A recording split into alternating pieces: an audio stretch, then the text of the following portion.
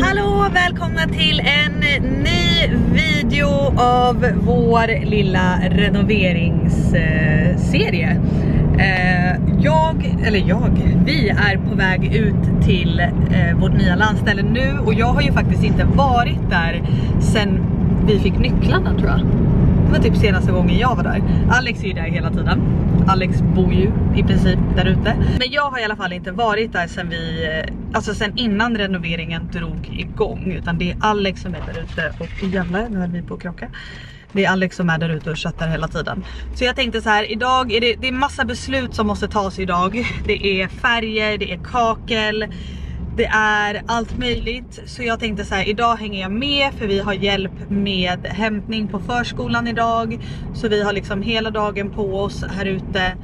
Och men beslut ska tas och ni ska få hänga med helt enkelt. Och jag kan säga så här, jag har fått magsår bara den här lilla timmen vi har suttit i bilen på väg ut till Norrtälje. Så har Alex suttit i telefonsamtal med typ så här, med 5 olika personer som gör grejer. Det har varit liksom sprängaren, det har varit grävaren, det har varit trädgårdsarkitekten, allt möjligt. För att är det någon i ledet som skjuter på någonting, då måste vi liksom planera om allt. Och det är sånt som gör att vi ligger lite efter i schemat. För att alla är så beroende av varandra. Och om det är någon som inte håller sin tidsplan, så fuckas allting upp.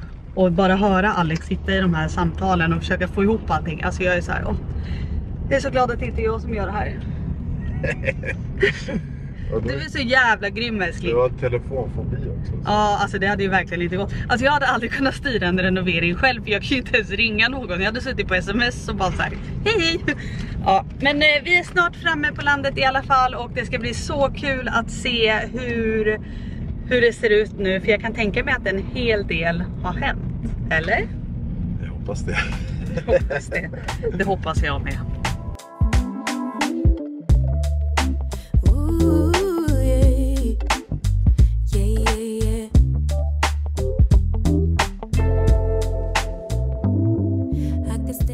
Okej, nu är vi framme och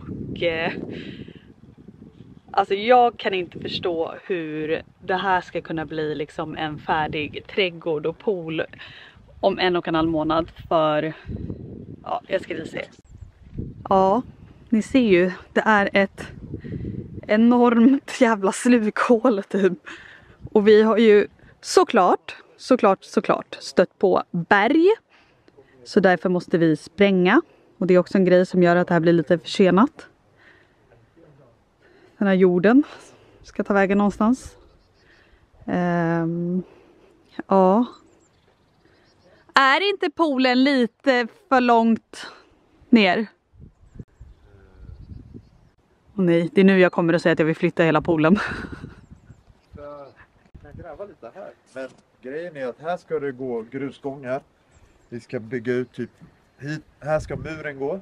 Men det jag inte fattar, för så här, framför poolen ska vi ha den här lilla trappen upp till matplats. Alltså det blir ju rakt in i trädet. Matplatsen slår på i trädet, tror jag. Ja, så man sitter under trädet typ då, eller? Det är det vi ska... För det känns som på skisserna så var allting liksom mycket mer... Ja, men lite mer uppåt. Alltså här ska vi gräva ut. Här börjar ju... Jag har ingen aning. Vi får kolla. Jag har kollat det här 100 gånger. Du får ta fram datorn och kolla. Ska vi ta och kolla lite inne i huset också? Alltså jag är så glad över att vi valde att öppna upp taket även här. Det är här man kommer upp liksom från nedervåningen. Och här kommer vi ha som en liten tv-hörna med tv. Att vi valde att öppna upp till taknock. Det blev sån stor skillnad. Så himla rymligt. Nej, men jag tror att det blir så bra. Och sen... Nu låter det lite. Ursäkta. Här kan ni se, vi har ju öppnat upp och gjort takkuper. För här var det ju sådana små fönster här nere. För det var ju snedtak liksom, så det var så här jättesmå fönster. Så de här rummen var ju ganska mörka. Så nu har vi öppnat upp så att det blir franska balkonger här istället. Med liksom dubbeldörrar med glas från Alltså hela vägen ner. Och staket då på utsidan. Nej men alltså det blev så bra. Bara för att visa er skillnaden. Här inne har de inte öppnat upp än och gjort takkupa. Men alltså det är ju ganska mycket mörkare här inne. Det här är barnens rum förresten. Så det blir verkligen en sån skillnad när man öppnar upp och får in mer ljus här. Ja men det kommer bli så bra. Okej, nu ska vi gå in och kolla i vårt stora sovrum. Här var det ju förut en dörr in till det här badrummet som inte användes. Det vi gjorde var att vi behöll en liten del av det. Så att där inne kommer det vara bara liksom toalett och handfat. Så vi har en liten tå där och så har vi stora badrummet in dit då, så jag ska visa er snart. Och så öppnade vi upp, här var det ju kattvind och så var det kattvind där också. Så de väggarna tog vi bort, öppnade upp och gjorde takkupor med franska balkonger åt båda hållen. Där håller de på nu. Just det här rummet, alltså vårt sovrum, det blev sån himla stor skillnad. För det här rummet var väldigt mörkt innan. Så det var liksom, det var mycket mindre. De enda fönsterna vi hade var ju de här två. Det här fanns ju liksom inte, för det var ju toalett. Och så var det kattvind även, eller kattvinden var ju där. Och här var det badrum liksom hela vägen. Så det blev verkligen sån stor skillnad nu när vi öppnade upp. Alltså dels ytan, alltså vi får plats liksom med spjälsäng, vi får plats med en jättestor, vi ska ha 270-säng här eftersom att vi sover med barnen. Med spjälsäng till något av barnen om det behövs. Alltså vi får plats med så mycket här inne. Och det här blev liksom som en liten så här sängram där vi kan ställa böcker och sånt. Om man vill ha någon sån här lampa och sånt här uppe. Och här kommer vi ha garderob och även liksom in på den sidan där kommer det också vara garderob.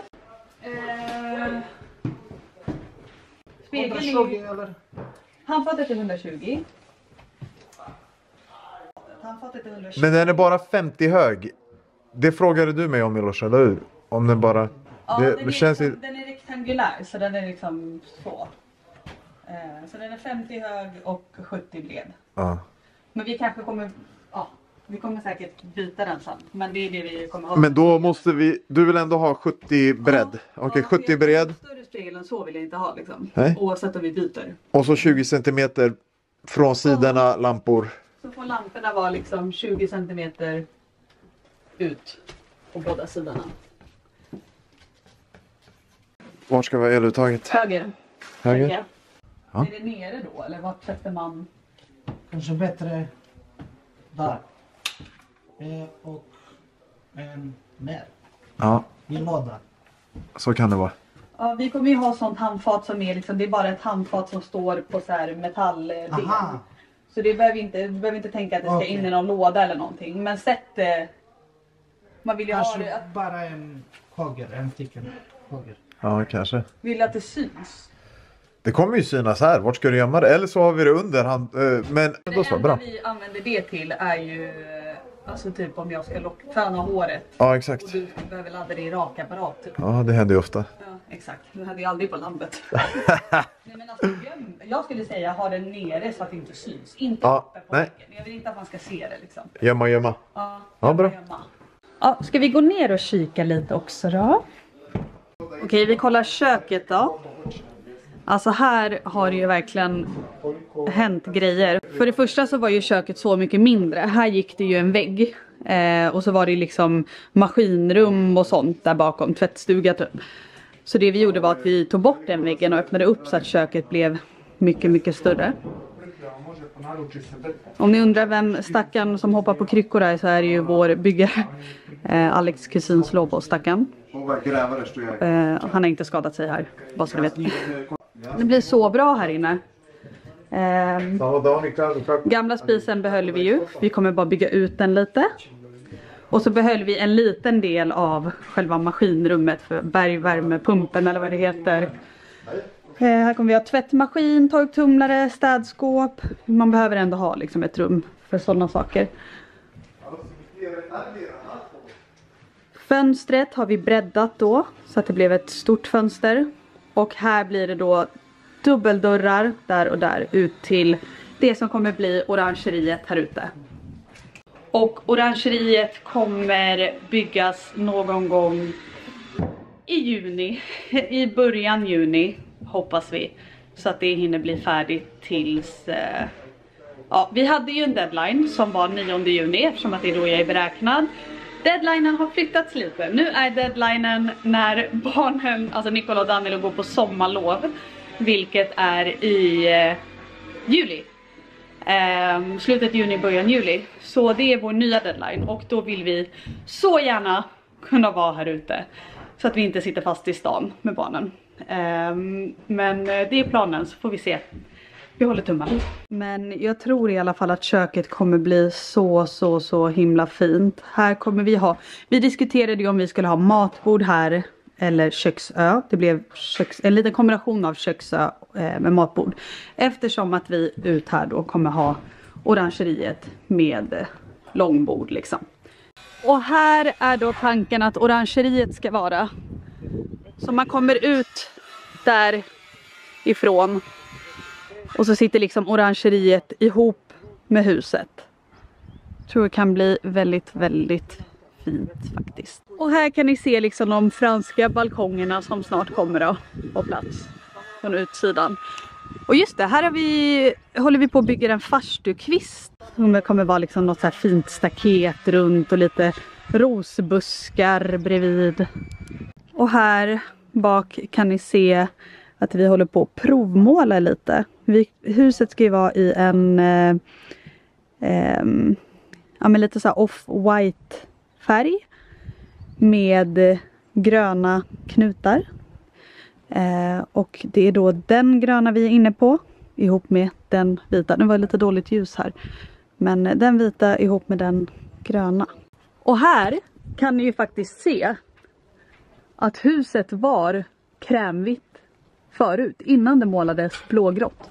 Så vi går liksom tillbaka till den här krämvita färgen. Den var lite mer gräddvit kanske. Den är gammal här också. Den är ju... Så den här har ju gulnat med tiden. Exakt. Men ja, så vi går tillbaka till the roots så att säga. Och här har vi en hel del sten som ni ser. Det här är då stenen som ska vara vid hela poolområdet. En kalksten.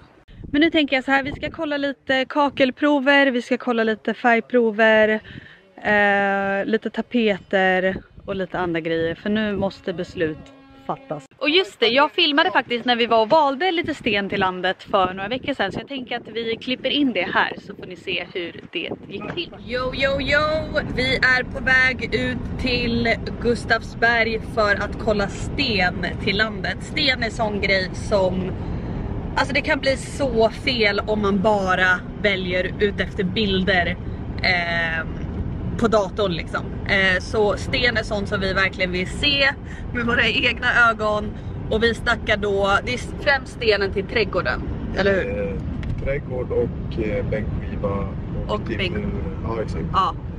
Men fokus, alltså framförallt på trädgården. Ja. För vi vet ju inte ens om de hade de för bänkskiva och sånt också? Ja, de har. Okej. Men både bänkskivorna till köket och det är ju extremt mycket sten som vi ska ha till poolen. Hela poolen ska ju vara kalksten runt poolen, vid uteköket, vid men lite på baksidan av huset också. Och så ska vi även ha grus eller så här småsten. Vi ska ha lite så här grusstigar typ mellan huvudhuset och gäststugan och så vidare. Så det är mycket sten som ska inhandlas, så det måste bli rätt. Så vi ska ut, vi ska välja sten och ni ska hänga med. Vi hörs. Vi hörs. I could walk with you for a million miles and my feet would not get tired. Where you go, I'll go. Det här är ganska mörk sten. Det heter liksom grå avel. Det här är egentligen en gråbruna. Så den kommer vara ljusare än så här. Men en platta kan ju vara enstaka. Det blir en fin kontrast. Lite rödare, lite kallare. Jag tror det kommer bli skitbra. Fan, det ser ut som ett galleri, tänkte jag på nu med de här. Alex är jätteimponerad här. Alex? Jag tycker det är skitnice. Ja, det är fint. Ja, alltså man blir väldigt sugen på att välja såna här stenar. Han var jättefin. Den kanske är lite för grön dock. Vi kollar ju dels sten till trädgården som sagt. Det tycker jag är så himla svårt för jag har verkligen ingen koll på någonting. Men sen så kollar vi också lite sten för köket. Och alltså jag tänker ju typ någonting sånt här. Alex tycker att den är lite för mörk. Men jag gillar det för resten av köket är ju väldigt ljust och liksom lite beige. Och så har vi den här mörka träet på köksön. Den gröna tapeten. Och då tror jag att den här stenen kan vara väldigt fin på. Eller om man ska gå snäppet ljusare och köra den istället. Svårt. Nu hittade jag en annan sten här. Som är liksom lite ljusare än det. Det kanske är någonting sånt här vi ska köra för bänkskivan. Ja, frågar du mig? Ja, det kanske är någonting sånt vi ska köra för bänkskivan. Jag gillar för det är fossil i. Sånt tycker jag om. Ja, det kommer Nicole också gilla. Ja, det är nice. Den där var jättefin, eller hur? Ja, det var nice. Och om ni undrar, Alex har inga andra kläder än den här tröjan. Samma kläder. Därför han har på sig den i varje video. Ja, stopp. Det är sustainable. Ja. Det är bra att någon av oss är det. Okej, nu har vi lyckats skrapa fram en liten bit av den stenen som vi hade tänkt för köket. Som jag sa i förra vloggen. Kinnekulle. Eller förra renoveringsepisoden. Men Kinnekulle kalksten. Och det här var den som jag hittade här. Alltså de är ju väldigt lika. Det här är för köket alltså. Men den här är ju snäppet finare. Med skiftningarna i. Så vi kommer köra som planerat för köksbänken. Och det blir då den här Kinnekulle kalkstenen. Okej, nu är vi färdiga här och vi har förstått att vi är väldigt sent ute vad gäller stenbeställning. Ovanligt att vi inte är i tid. Ja, jag ser. Så ja, vi får se. Kanske inte blir någon pool till i sommar. Okej, nu ska vi provmåla lite här i hallen. Hur mycket tar man? Det här blir skitbra. Det borde smeta av lite av det. Okej.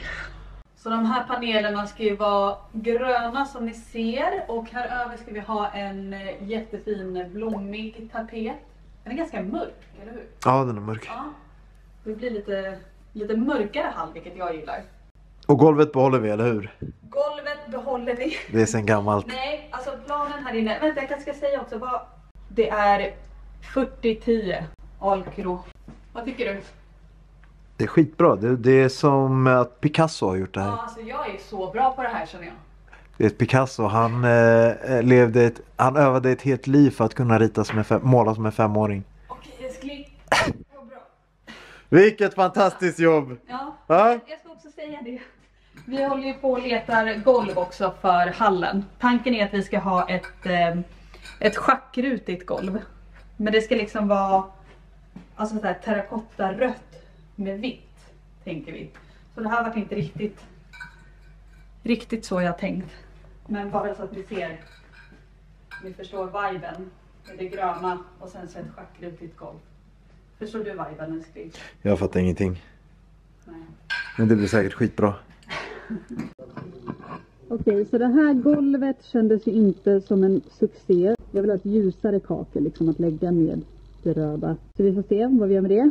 Den här känner jag dock, alltså vi väljer nu att gå på den billigare, enklare varianten vad gäller alla små badrum. Istället för att lägga liksom alla de här bitarna för sig, som är kanske lite lyxigare, så går vi på den här billiga varianten. Och det kommer då vara för alla små badrum. Även i gästhuset. Och här inne kommer det vara rosa väggar. Det blir nice tror jag. Okej, tillbaka i badrummet. Vi ska kolla lite kakel. Vad har jag beställt? Det här är alternativ för golvet. Här är ett annat alternativ för golvet. Alltså 100% det, eller? Var inte det jättefint?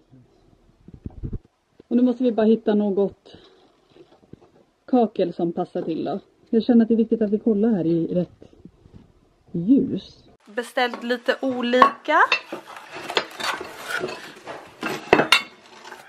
Några som är lite krämigare och några som är lite vitare. Och alla är så här handmålade för att få den här lite klassiska gamla stilen. Alltså jag är helt kär i det här golvet. Är inte du det? Jo, jag vet. Så fint. Den här känner jag är för mörk. Den blir nästan lite grå typ. Ja, den är ju. Ja, tänk att vi ska ha tapeten. Var fin, men ja, det kanske går. Tänk på att vi ska ha tapeten över också. Som är typ lite blå-ish. Ja, just det. Nej, då ska vi inte ha den. Nej. Vad tycker du? Stora plattor eller små plattor? Små är lyxigare, men det tar längre tid, alltså kostar mer. Ja. Jag tycker små är snygga. Du tycker små? Det blir den dyra varianten, hörni. Men alltså med det här golvet då.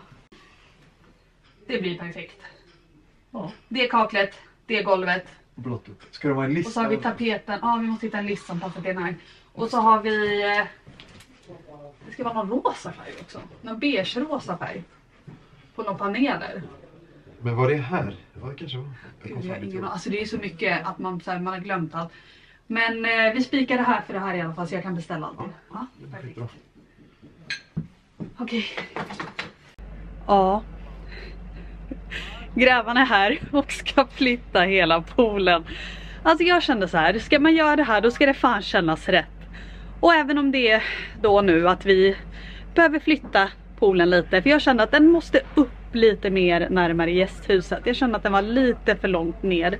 Och den ska inte vara så här stor om ni tror det. Vi ska inte ha en jävla simbassäng i en simhall här. Utan poolen kommer vara 4 gånger 10 meter. Men de gräver tydligen större för, ja, jag vet inte. Men i alla fall, nu är grävaren här och ska flytta gropen lite närmare huset. Och Alex, alltså han vill ju typ döda mig. Ja, men då gräver vi en ny grop då. Så nu flyttar vi alltså upp den lite. Så att den inte hamnar så långt ner. Vi vill ha gott om yta där på andra sidan så barnen kan liksom spela fotboll, leka, springa runt. Så jag tror det blir bra det här. Okej, jag har en till grej jag ska visa er och det är lite tapetprover. Sen måste jag börja mäta grejer för badrummen. Jag måste veta hur mycket golv jag ska beställa, hur stora handfat vi kan ha i de mindre toaletterna och så vidare. Men jag tänker att ni ska få hjälpa mig att rösta vilken av de här tapeterna vi ska ha i det här gästrummet på nedervåningen. Och det är ju då här inne vi har den här otroliga kakelugnen. Och min tanke var liksom att plocka upp någon av färgerna på den här kakelugnen för just tapeter. Så nu måste ni hjälpa mig att rösta. Okej, här har vi då 2 alternativ. Den ena heter Acanthus. Både från Borås tapeter, alltså typ alla tapeter vi har beställt därifrån. Så om ni undrar så är det bara att kolla där. Acanthus heter den här. Och den är liksom gulblommig. Och det är lite gult i kakelugnen så det var därför jag ville prova med denna. Och den andra heter Gråäng. Och den ser ut så här. Den är liksom småblommig. Den är typ lite grå, beige med små blommor på som är liksom gula, rosa. Och det finns ju både gult och rosa i den här kakelugnen. Så ser den ut. Jag tänker att jag ska klippa av några bitar och sätta upp på väggen så att vi kan se ordentligt bredvid kakelugnen. Jag tror det lutar åt den här för mig. Men ja, ni får hjälpa mig. Okej, jag vart ju inte så mycket klokare av det här. Alltså jag var verkligen inne på den småblommiga.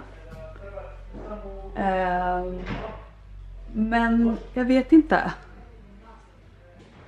Eller vill man ha en gulblommig tapet? Kanske lite för mörkt den där och att det där ändå blir bättre. Ja, vad tycker ni? Gråäng eller Acanthus? Här inne i gästrummet. Okej, vi har ett beslut till vi måste ta innan vi kan åka härifrån. Och där har vi alltså tapeten för köket och så måste vi välja en av de här färgerna för köksluckor. Hela köket? Hela köket, för det är vi som ska måla det. Ja, exakt. 1, 2, 3, 4, Alltså jag tycker nog alltså... Den om man vill ha det lite grönare, lite kallare. Den om man vill ha det lite varmare. Den är alldeles för brun. Och den kanske är lite för grå. Jag röstar nog på den. Vadå? Jag tänkte säga att det här Nej. så vanligt. Ja, För den är nog lite mer som Ariel har tänkt. Alltså lite sandfärgad. Och den här är lite kallare. Jag tänker bara att det blir nice med det gröna. Sen har vi ju den där whisky-eken också som ska komma. Just det. Åh, så mycket beslut. Okej, nu har vi varit här typ hela dagen. Och jag har 2 känslor i kroppen efter den här dagen. Den ena är, alltså för det första när jag fick se det här. Så var min första tanke, vad fan har vi gjort? Vad i helvete har vi gjort? Och hur ska det här bli färdigt? Någonsin. Och min andra känsla är, shit vad det här kommer bli bra när det är färdigt. När det väl är färdigt. Då kommer det bli väldigt, väldigt bra. Men ja, som ni ser, det är en hel del jobb kvar. Klockan tickar på. Bebisen vill snart komma ut. Pojkarna går på sommarlov. Och vi ska ju sälja vårt andra landställe också. Det har vi inte gjort än. Ja, det är en hel del att göra helt enkelt. Men vi avslutar den här videon. Tusen tack för att ni tittade och vi ses igen i nästa video nästa vecka. Puss och kram!